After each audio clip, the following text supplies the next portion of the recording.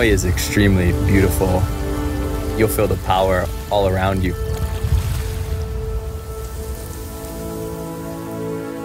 I have no memory of my first step, and I have no memory of my first ride.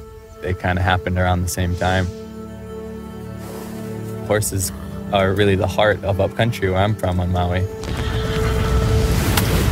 As I grew up, I was so lucky to have the access of horses and playing polo and be able to explore my island.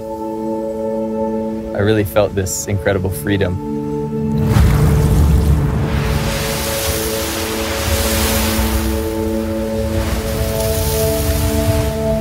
At 17, I was unsure of my future. I'd often ride by the Jaws lookout, and when you see that wave, it's so powerful. I was caught in awe. I knew deep down that if I put everything that I had into this, maybe I could make this a career.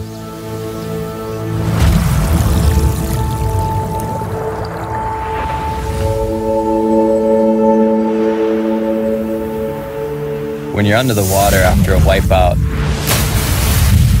it's an instant state of panic.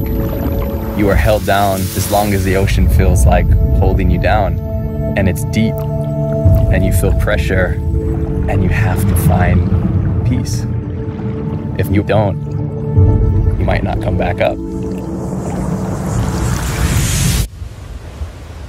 There are moments in life when everything comes together.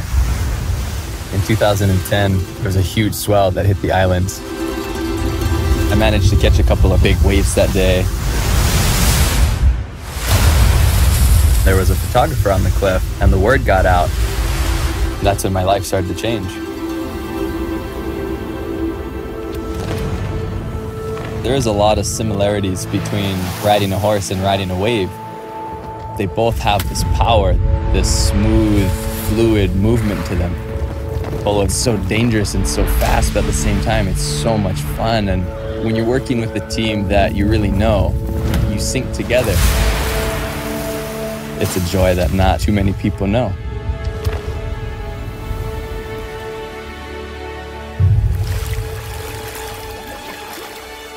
Now I live for something greater, for something bigger, and I do feel that it's what connects all of us.